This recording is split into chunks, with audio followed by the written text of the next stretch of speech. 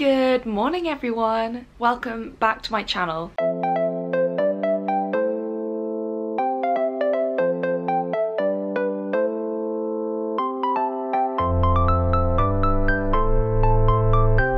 I hope you're all doing really well. I have just woken up. It is currently Tuesday. God, you can see my sunrise alarm. Basically, I don't like getting up really abruptly in the morning, so I have a sunrise alarm from Philips, and it is the absolute bomb for waking me up in the morning. So it's currently 7 o'clock. I woke up gradually, so I woke up just before 7 to the light of this. Oh my god. Then it does birdsong, so I'm feeling very refreshed, and I'm just about to get up and I'm gonna do my 4th run ever since the marathon. And I'm going to be running to Physio, and then I'm going to record a little bit at Physio, and I'm going to talk you through everything that Physio is teaching me and everything that I'm doing with Zoe, my physio, and hopefully give you a little bit of an insight into how I'm recovering in order to do my next run.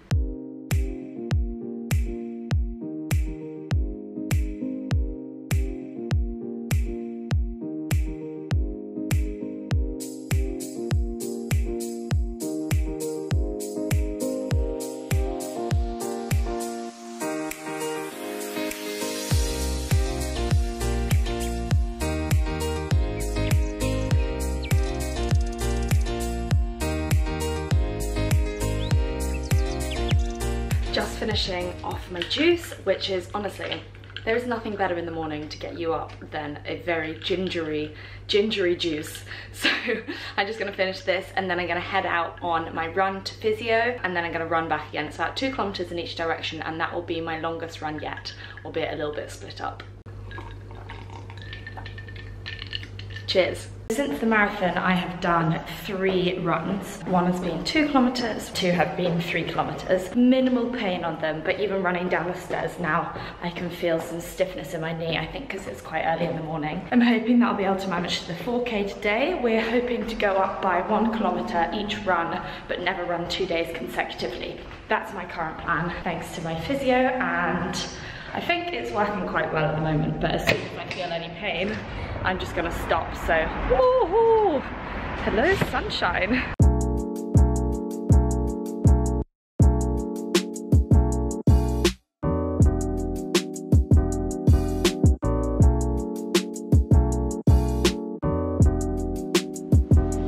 Just drop the hips slightly.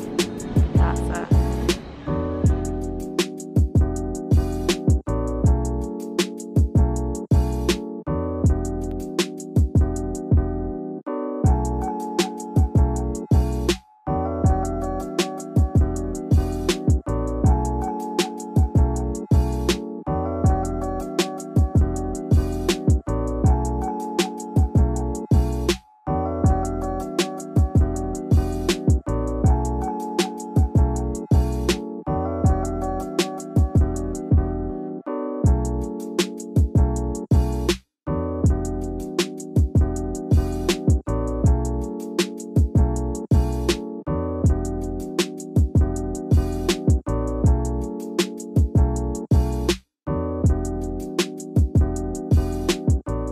Just at Physio with Zoe. Say hi. Hi.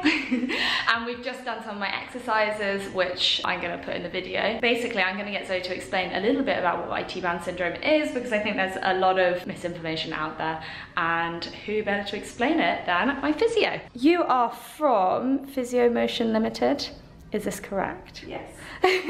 Can you explain a little bit about what IT band syndrome is? Historically, IT band was known as the band on the side of your leg getting tight, but with all the research coming out, it shows that actually it's not a identity in itself, it's part of the fascia that covers your muscles. So it can't actually get tight, and nor can you stretch it out. So when we think of IT band now as physios, we're thinking about your glutes and another muscle called tendon specialata, which is more at the front of the hip but still kind of at the side, which attaches into the top of your ITB, getting tight.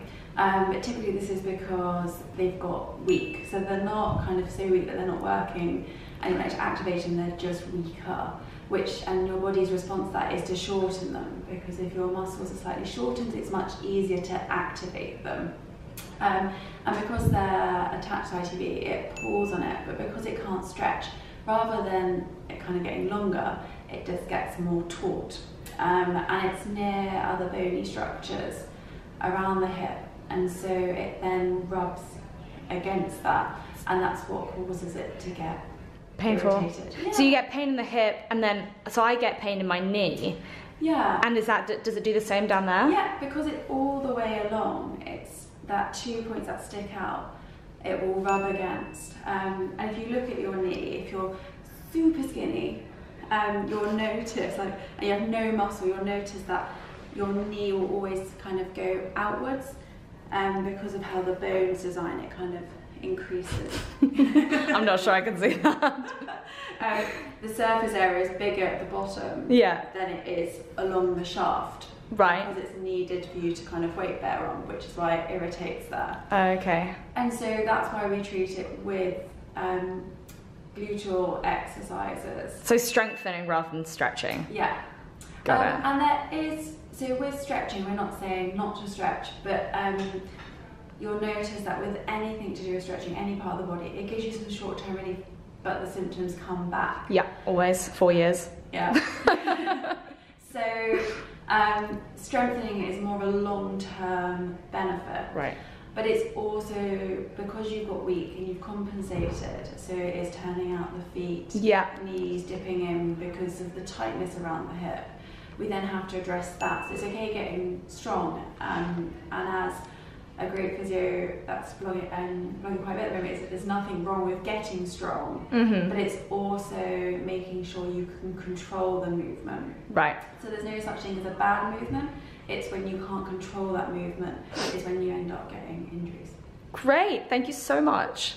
I'm feeling really positive after that physio session. Oh my God, hello sunshine. I was worried that I wasn't going to be progressing very quickly, because when I took 6 weeks off, when I first got IT band syndrome, I went back to doing what I was doing before, even after doing the physio that I was told to do, and basically just got the same injury again. I wasn't allowed to run in those 6 weeks, but we're 4 weeks on from the marathon now, and I'm running properly. I ran 2.5 kilometers here, I'm gonna run 2 kilometers back. She says that I'm improving, and like you can even see it on the videos of me running. My running form is definitely getting better. So I'm feeling super positive about it, and just hoping that the progress continues. Gonna run back now, because it is absolutely freezing. Just got back from my run and the physio, and I'm just about to make breakfast. I always prefer to have breakfast a little bit after doing exercise if I'm doing it in the morning, just because I hate to have it like my stomach. I don't really know how to describe that any better, but you know what I mean. If you've run when you've just had food, you know exactly what I mean. So I'm just gonna make a protein smoothie now, and then I've got my friend coming round and we're going to shoot some photos.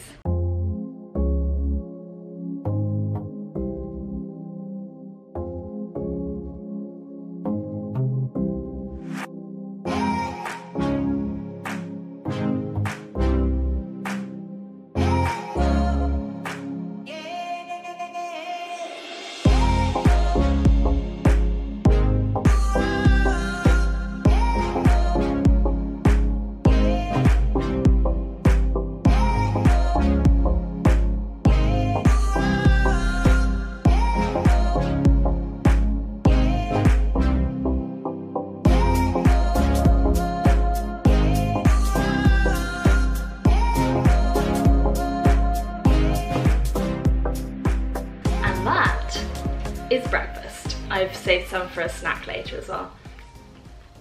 Oh my God, so smooth. It's just like ice cream. It's amazing. It's the best breakfast ever. Gonna go shower after I drink this. Okay, so since a lot of you have been asking about my rehab routine and my return back to running, which I'm very excited about by the way, I just thought I'd give you a little bit of an oversight into kind of how we're going about it. If you don't know, basically I have IT band syndrome, and as Zoe explained, that causes quite severe pain in your knees and often your hips as well. I've had it for about 4 years, and I went to a physio when I first got it, who just told me to stop running and basically to stop doing all the things that I really enjoyed doing, because every time I went back to them, it just started hurting really badly again. So needless to say, I ignored him, didn't ever go back to a physio again, because I thought that was just what they were gonna say, and did some of the rehab exercises he had given me as well in an attempt to kind of alleviate the pain. It did also mean that I didn't run further than maybe 4 kilometers in about 3 years or something. You know, I do the occasional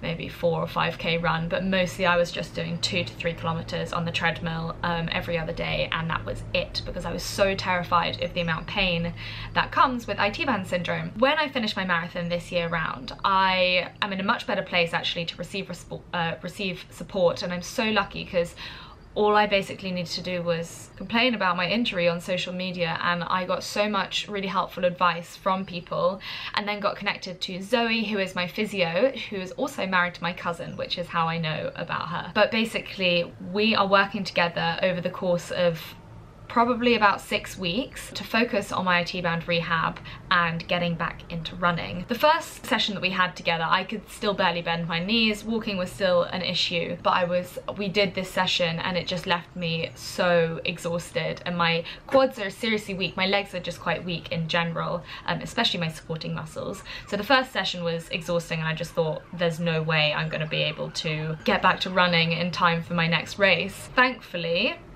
the next session after that was so much better. So now we're on to our third session, and basically I feel kind of back to normal. So I'm really excited to be able to start getting back to proper runs, longer runs. So far I've done, as I said previously, I've done 1 2-kilometer run and 2 3-kilometer runs, and then as of this morning also a 4-kilometer run, although it was split into 2 different bits. What Zoe has said that I'm allowed to do is to do runs on alternate days, and every time I do a run I can add a kilometer. Which is incredible. I didn't know it was going to improve that quickly. And then when I've added that kilometer, if it feels fine, I can still add a kilometer to the next one. But if it hurts during that run, then I should take another day off and then do exactly the same length as the previous one to see if it's any better on the next one. And then I'm doing my physio exercises, or I'm trying to do every day, but I may be hitting 5 times a week at the gym, and working on strength training and also HIIT training. Not doing anything with really heavy weights at the moment, but still doing a bit of resistance work, and boxing, of course. So my workout split currently is 3 to 4 runs a week, and 1 boxing session, 5 physio sessions. I think that's about right. Yeah.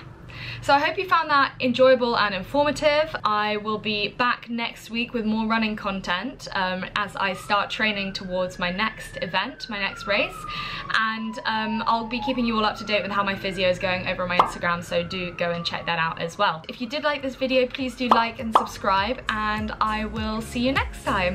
Bye bye!